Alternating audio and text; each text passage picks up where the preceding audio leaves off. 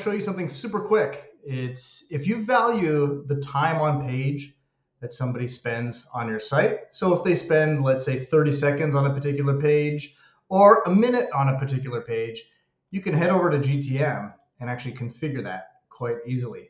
So over in the triggers section, you can see here in this account, I've got a trigger called timer 1 minute. So we're just using the trigger type of timer. So I just found it here on the bottom of the list. And for the interval for milliseconds, I put in 60,000.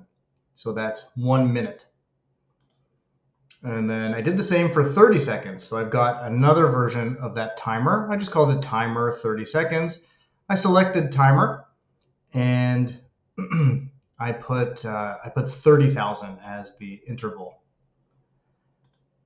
Now this is actually important too. So I said enable this trigger when all of these conditions are true. I said page path matches regex, and then I put dot star. So that means enable the timer basically wherever GTM is.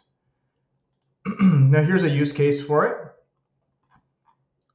So we've got here for timer 30 seconds, we are firing a GA4 event tag. So I've got the measurement ID in there. And then I'm passing an event called timer underscore 30 underscore SEC seconds. So if somebody is on the site for 30 seconds, the event called timer 30 seconds will fire. You can actually use that as a conversion in Google Ads. You can see in your reports how many people spent 30 seconds on a particular page. This could be an audience, let's say, but I like the idea of bidding toward it in Google Ads. So check this out. So let's go to the site. So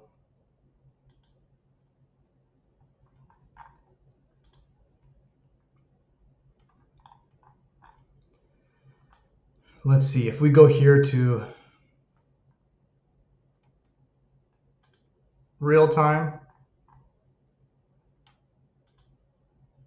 We can see here that it actually did fire. Timer 1 minute fired and timer 30 seconds fired.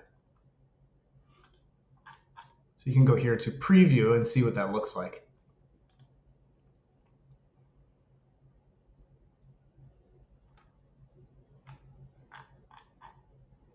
Okay, so here we are. This is the GTM preview mode.